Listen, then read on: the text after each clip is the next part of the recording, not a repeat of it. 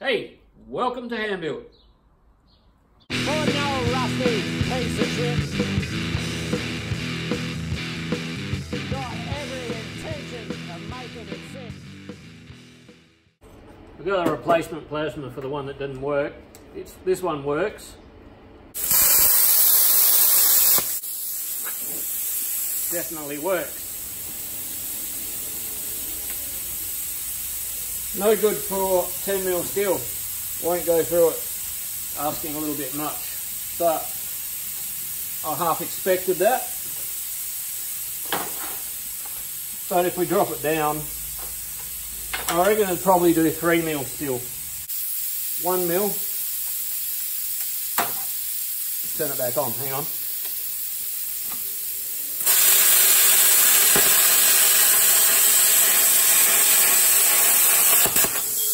Not a problem at all on the 1mm.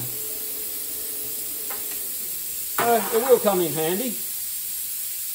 But if I want to cut anything bigger than 3mm, I'm probably going to have to get a better one. So it's a cut 50. What is it? $250-ish dollars. Can't remember exactly, but this one's the pilot arc. It's got the extra wire for the pilot arc, which means you don't have to strike it on the metal to start it. It just starts by itself. Yeah, it's 50 amp, but yeah, not good enough for 10mm steel, which would be good, but unfortunately it's not. Okay, no more stuffing around. I got myself a real plasma cutter. So, anyone wants to buy a cheap Chinese plasma cutter? It works well, only used once. Shoot me an offer. Probably take $100. $100, you can have it. There's this nice little digital display.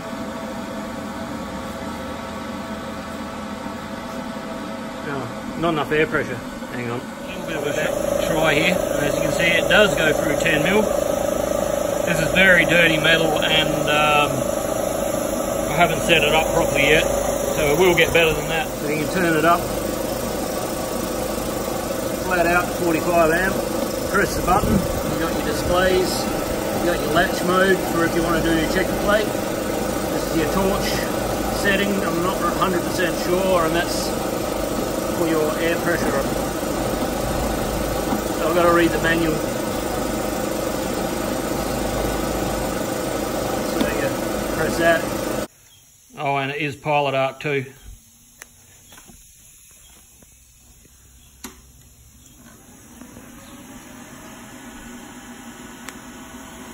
Turn on.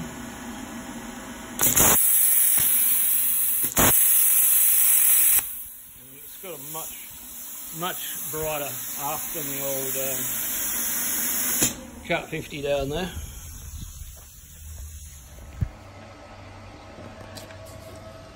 Alright, so clearly it cut the 10mm plate. It's a bit messy, but that's operator error.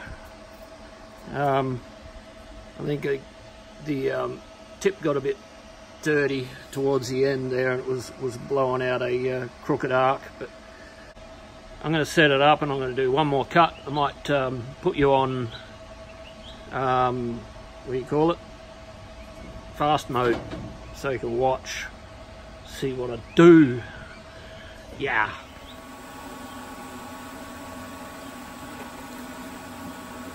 We've got a flat out full bore on the 45 amp flat plate setting.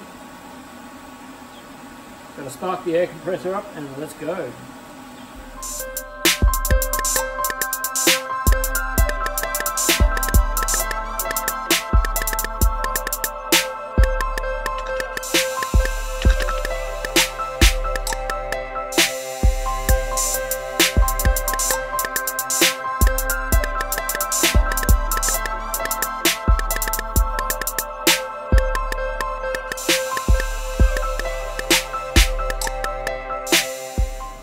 So that cut was worse than the last one. I think I was trying too hard. I think I started moving too quick in one spot, and that dirtied up the tip, which made it cut bad. Getting a whole heap of dross on top, which, yeah, wasn't good. But it cuts, that's the main thing. I'm only new to it, so I'll work it out. I'll get it cutting nice. Watch some YouTube videos and that, and I'll get it sweet. But I'm going to make another bench to go with the welding bench. Let's put my bench vise and maybe bench grinder on it. Some more bench space is always good. And with the other piece, I'm going to make some other stuff. I'll show you what. So I'm sick of having to change jaws every time I go from shrink to stretch. It's just a big time waster. So I've got my, which one are they? These are my shrinking jaws here. And what I'm going to do is I'm going to make another one of these. That's 10mm plate, which is what I got over there. And I'll just cut it out with the plasma and neaten it up with the grinder. And I'll make a stand up as well. And then I'll have two. That'll be a time saver. So yeah, just got to work it out. I'll pull it all apart and I'll get the specs the same. Alright, I've done a bit of research and I think I know where I went wrong with my cut.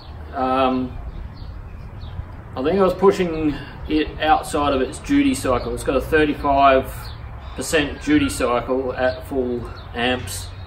Now that means that you have to stop every 3.5 minutes of work time and then let the machine rest for 6.5 minutes before you start again. So it was that, because that explains why my cut was getting worse towards the end. It was a pretty long cut on heavy duty steel, so that and the fact that the second cut I made, I didn't really clean it up that well, so that would have been a slight factor as well. Which got me thinking, this one here, maybe it does cut 10mm, because this plate that I was cutting was filthy dirty and it didn't have a very good earth. So I'm going to give it another shot just to see if it does cut. I'm going to put a new tip in it because I think I damaged that one trying to cut dirty metal. So that's what we're going to do right now.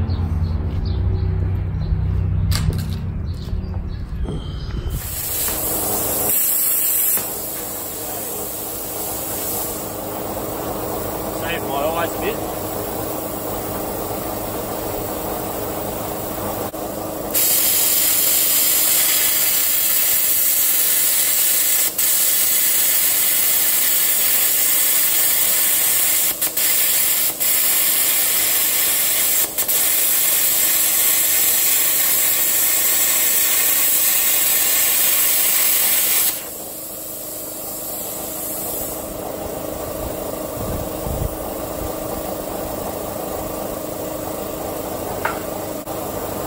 Just 1mm plate.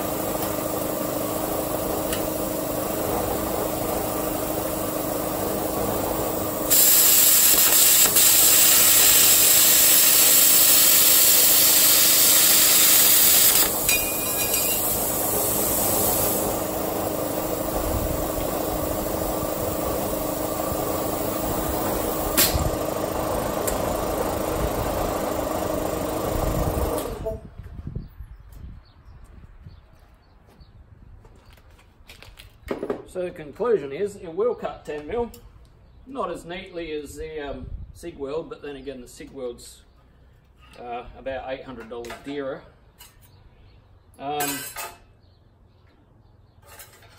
For cutting thin stuff, probably I've cut 3mm with one before and it does it no problem at all. So if you're just light duties, this will do you. But you know, 10mm, that's a big ask. That's why I'll upgrade it. So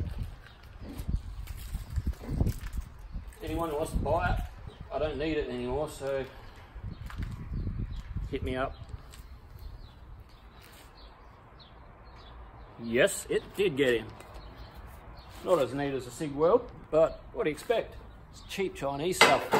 I'm going to wrap it up there, so skitties.